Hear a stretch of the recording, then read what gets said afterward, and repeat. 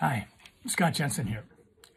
There's a lot of discussion about masks in light of the changing CDC comments, as well as Governor Walz removing the mask mandate. I want to just say three things. First off, you have rights to privacy regarding your health matters.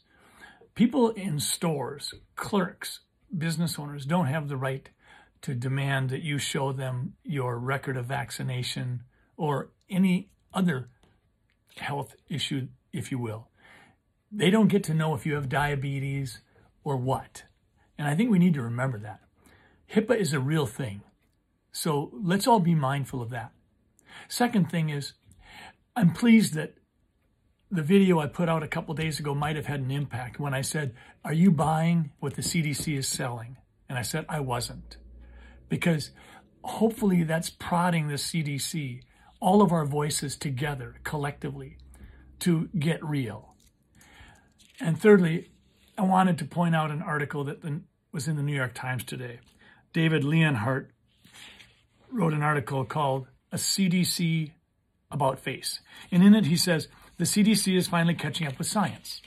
He says, there's two encouraging patterns that have emerged that the CDC didn't seem to be leaning into. One was that COVID rarely spreads outdoors. And two is that vaccinated people are virtually at no risk of serious disease. Okay, bottom line is that data wasn't being incorporated into what the CDC was providing in terms of guidelines. Yesterday, the CDC effectively acknowledged it had fallen behind the scientific evidence.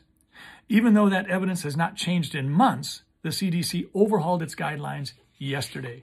And this prompted changes in many states, including Minnesota. They go on to say in this article, in the months ahead, the COVID risks will not fall to zero. And it is important to remember that. But zero is not a realistic goal. The freezing of normal life has brought big costs. Children who are not learning, parents who cannot return to the workforce, businesses that cannot rehire their workers, and millions of people who miss everyday forms of human companionship. Yesterday's about face show that while the CDC may be slow, officials there take their mission seriously and do not enjoy being out of step with science. This is what I've been saying. The CDC has been out of step with science. I'm glad to see they're stepping back into place.